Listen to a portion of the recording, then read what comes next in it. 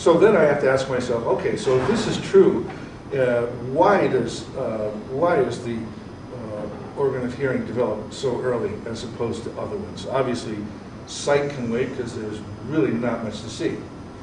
There may be, but there's no light to see it with. For that, we have to go back then into evolution, and I could pose a question, and I'm freewheeling at this point. I'll pose a question: how many of you have heard sound that travels through a liquid medium? Oh.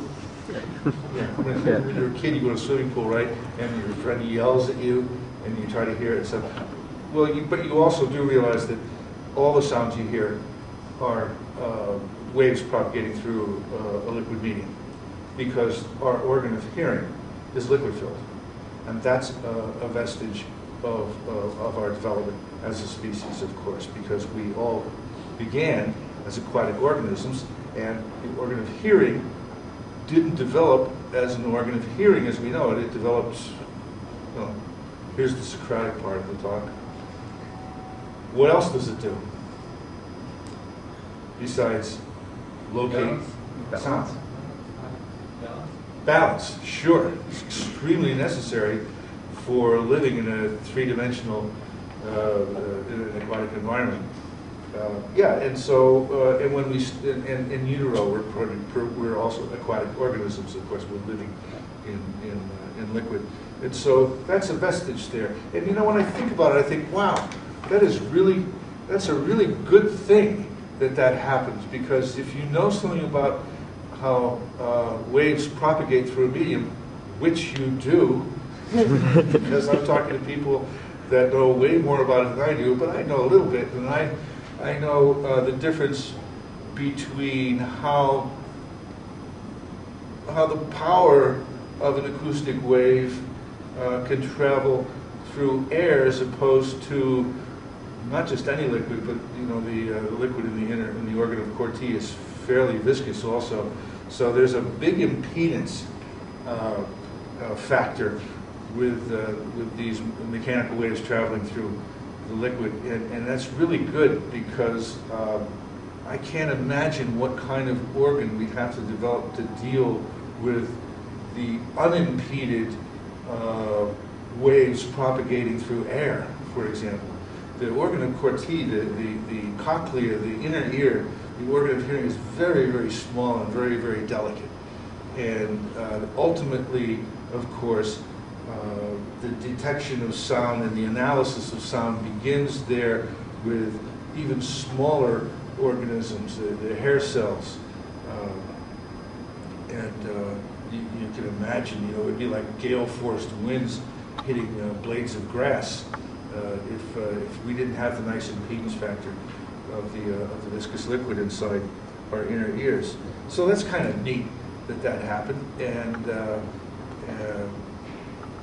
the way that the whole thing works.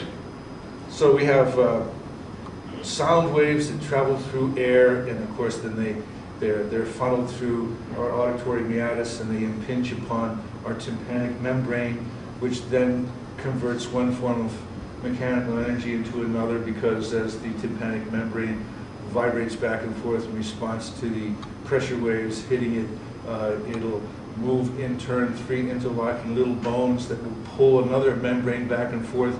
On the other side is that liquid, and that will induce pressure waves in the liquid, and of course those waves will travel around the little spiral mechanism of the cochlea, which is lined with hair cells, and eventually that decoded sensation is sent to the 8th auditory nerve, the 8th cranial nerve, and hits the brain to determine what happens next. And there's another reason that sound develops so early, because the real purpose of hearing, and the real purpose of hearing in 3 dimensions with 2 ears, is to survive. It's a survival mechanism. Whether you're in the water or on land, but particularly on land, it works very well for locating direction and distance of a predator or of prey. if we hear a sound, a sudden sharp sound, we react. And that's because the very first thing that happens is our brain has got to determine, where's that sound coming from? Is it a threatening sound? Should my reaction be a flight or fight reaction? I think the pizza's here. I'm not, hey, is this like a cure for cancer or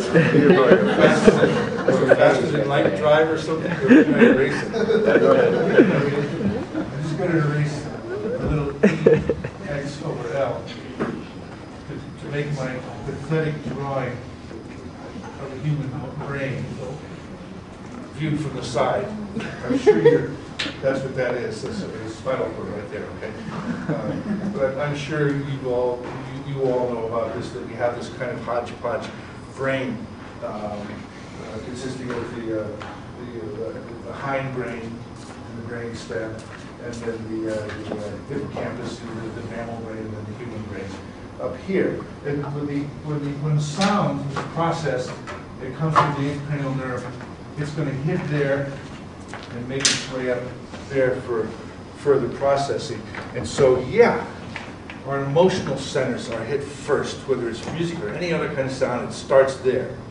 So whether it's the sound of a Tyrannosaurus Rex roaring at us when we were at Jurassic Park, and we figure out it's over there, I'm running there.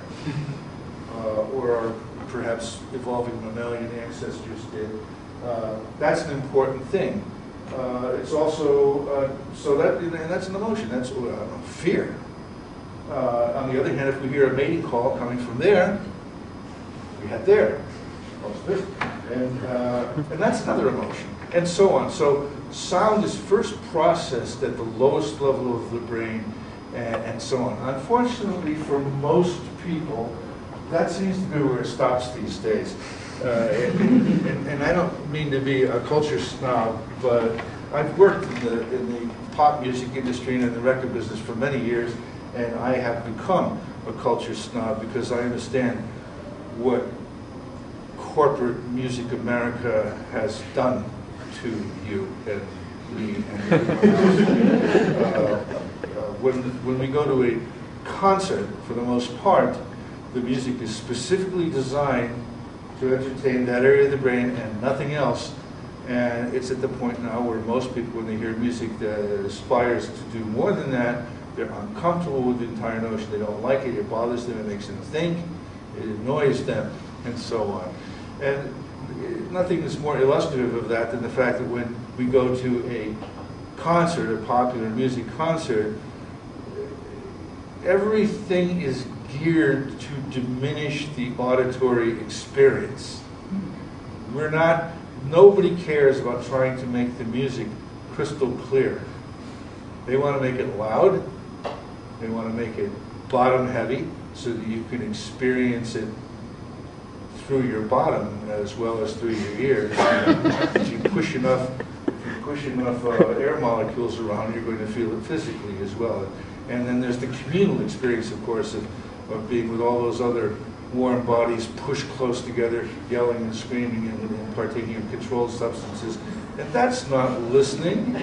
And that's not, the so-called music that's being generated for those experiences doesn't really fit my ideal of what music is.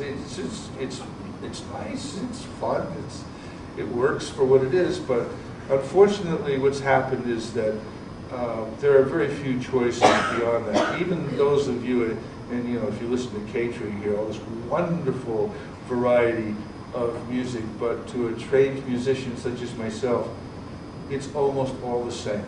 When I hear music enthusiasts wax prolix about the difference between this group and that style and this style and everything else, then I hear the music, I instantaneously recognize that it's musically the same. The biggest differences are primarily hairstyles, wardrobe, attitude, posture, and the like.